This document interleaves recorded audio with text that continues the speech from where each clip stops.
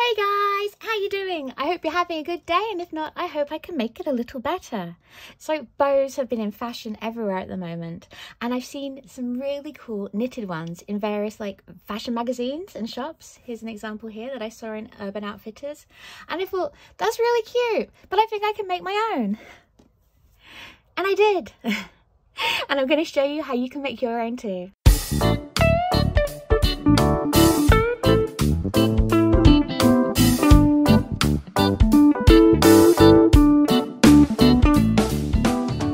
What you'll need to make your own knitted hair accessory. This is a French knitting dolly. These are the kind of things you get given by a grandparent or an elderly neighbour and you have no idea what to do with them. I'm going to show you something you can make with it. For this project, you want the ones that is the most simple with just the 4 screws. Pegs? I meant you call them pegs. Pegs in. If you don't have one, you can easily get one at a craft shop or even a toy shop, because like I said, they're often given out as toy gifts. You can even make your own. Let me know if that's something you'd like to see sometime. I have never made my own before, but I know how to do it. It'll be something fun to learn together. Next up, you'll want some spare yarn. This started off as a 100-gram ball, and there will definitely be more than enough to make a bow with. You could probably get away with using a 50-gram ball, but I haven't tried that, so I can't promise. I'm using light yarn here just so it shows up against my dark desk, but you can use whatever colour you like. This is double knit yarn. You probably could go thicker or thinner, but I definitely think if you went thicker, you'd start to struggle when using it with the dolly. Next up, you'll need something to secure your bow on when you're done. These are just hair bands, or what do you call them in America? Hair elastics? These are the size that I use. You could use bigger ones, but I wouldn't use smaller ones. You'll be wanting a darning needle. The difference between a darning needle and a normal sewing needle is that the eye is thicker so that you could fit the yarn through it. Next up is one of these. Now, unless you're a fibre artist, you probably won't have one of these lurking around the house, but there are other things you can use instead. But let me just explain what it is. This is a sock needle, so if you've ever tried knitting a sock, you'll know exactly what these are. You get packs of 5, 6, 7, 8, 9, just multiple little needles with double ends. And really, it's just a small double-pointed needle, which is perfect for using on something small like this. If you don't have a small double-ended needle like this, you could absolutely just use a knitting needle. It might just be a bit more clunky to use. And finally, you're going to want a tape measure. Okay, let's get going. Now this setup stage is the hardest part. Once you've done the setup, it is so easy, I promise you. This is such an easy craft. So first thing you want to do is to get your thread to go through the dolly. If you find that it's all getting stuck and not going through, that's okay. This is where the darning needle comes in for the first time. So what you're going to do, you're going to put your yarn through the hole of the darning needle. There we go. And then, now that you've got a straight, heavier weight on the end of the yarn, you're going to pop it through the French knitting dolly. And look, it comes out the other end. So you can pull it through, remove the needle, because you don't want to be poking yourself whilst you're doing this. And you can get to the next hardest part. Once you've got past this part, it's so easy. I promise, I swear. I wouldn't lie to you. You're basically going to be wrapping. Now, even I get this wrong sometimes. So this is what we do. We go round. We go round. We go round. And we go round. Should we do it again? Just so we can do it. Just so we can see if even I can do it again. So we go round, making sure you keep your tension strong here and here. We go round. We go round, and we go round. And this is how it should look. Excelente! Honestly, that is the hardest bit. Now you've done this bit, it gets so easy. I cannot express to you how easy it gets. So now you want your sock knitting needle, or just your normal needle. Let's see if I can do this so you can see. You want to go under the loop you've made. I do it from the inside of the dolly rather than the outside of the dolly. I just find it's easier. And you want to loop it over, and then you want to pull the bottom here to improve your tension. And you've done your first stitch. Let's do it again. So you go into your stitch,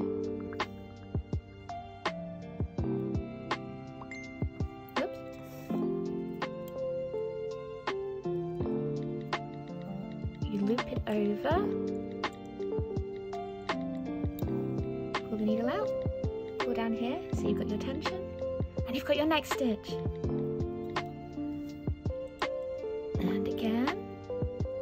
Put it through the hole. If you split the yarn like I've done here, just pull it out and go again. Because you definitely don't want to split the yarn. And sometimes it will come unraveled. That's okay. As long as you get all the fibres over the peg, that's fine.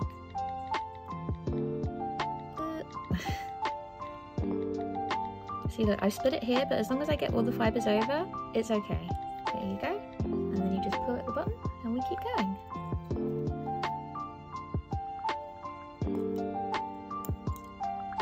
Over and pull.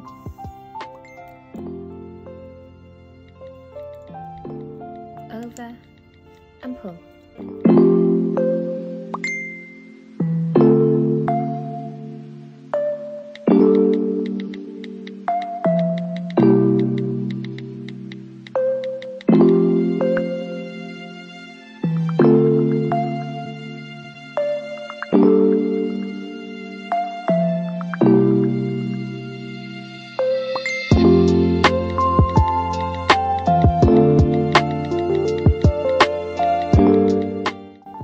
Okay guys, something exciting is gonna happen. I can see it's about to happen. So do this, pull.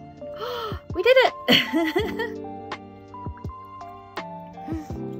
Bring it over and pull. We've got a tail coming out of our French knitting dolly. Good job! Are we done yet? I'm afraid not, no. We're gonna keep doing this now until this plus this measures 60 centimeters, which, to give you an idea,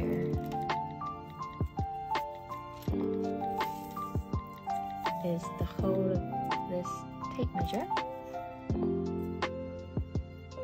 or 23.5 inches.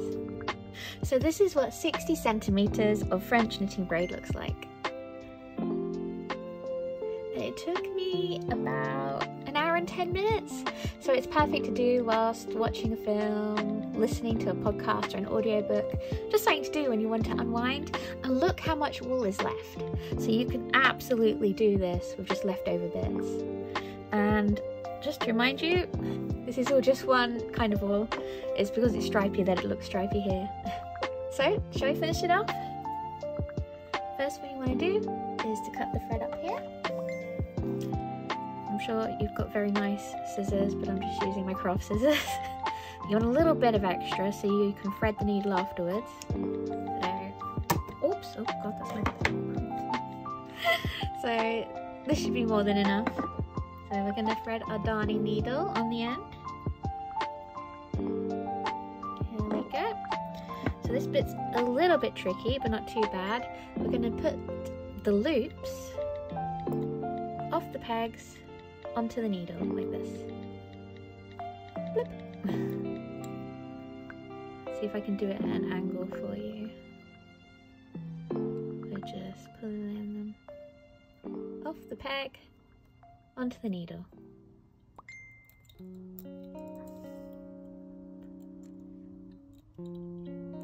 There we go. And we're just gonna pull it through. We're going to go a few more times to fasten it off.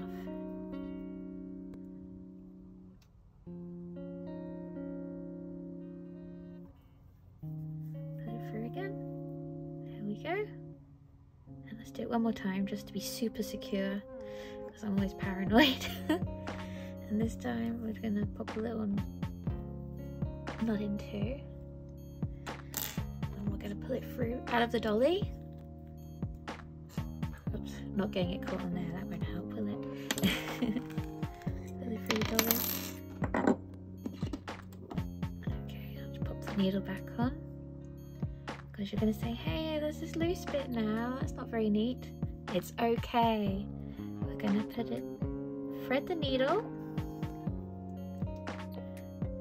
as far in as you can into your knitting.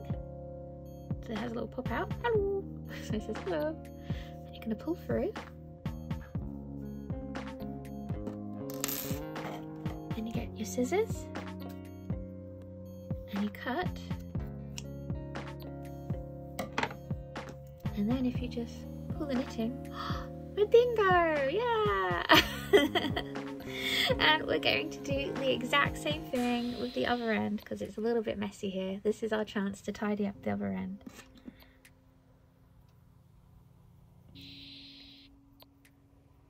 So we put the thread through the needle.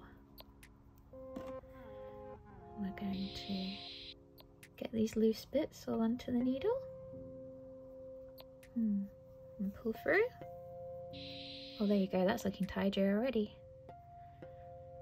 And pull through again. And one more time for good luck. This time we're going to finish it with a knot as well. Oop. And then we're going to put it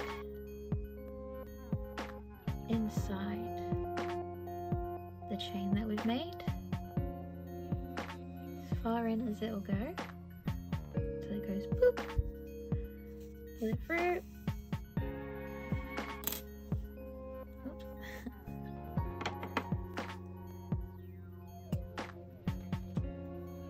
Cut.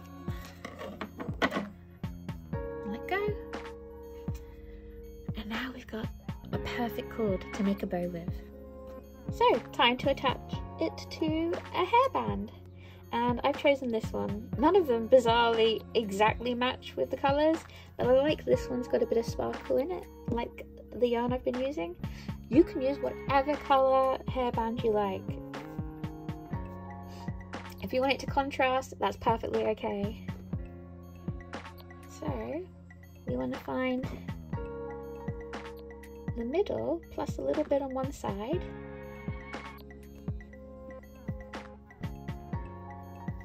Band on it,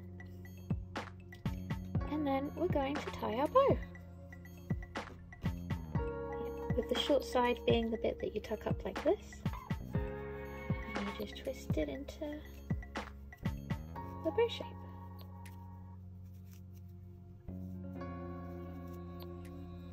Making sure to pull your tail down.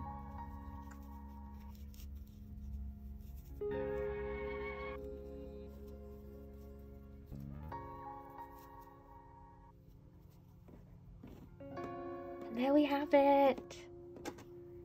And the great thing about tying it rather than gluing it is that when this band loses its stretch, you can just untie it and tie it onto a new hair elastic. What do you think? I'm super happy. It looks really cute and I love how the different ends kind of match each other. Here's another one I've made. And here's an autumnal one that I've done on a headband. You can also attach them to clips, but I didn't have any spare clips. And there we have it, your own knitted, super cute, super fashionable hair bow. What do you think? Do you think you'll have a go at making one of your own? I'd love to know. Maybe tag me at Enchanted Violin on Instagram or TikTok or Threads if you do have a go, because I would love to see. Well, thank you for making it to the end of the video with me. I'd love to know what your favourite part was. If you could leave a comment in the comment section below. If you could like, subscribe, turn on all notifications and share this video, that would be amazing. You can follow me at Enchanted Violin on Instagram and TikTok and Threads. Links will be in the description box below, as well as links to my online comic companions and my Patreon. Oh, also, I'd love to know if you'd like to see any more crafty or fibre arts related work on my channel, because I do them as hobbies and it'd be fun to share them from time to time. Anyway, I'll see you next time. Bye!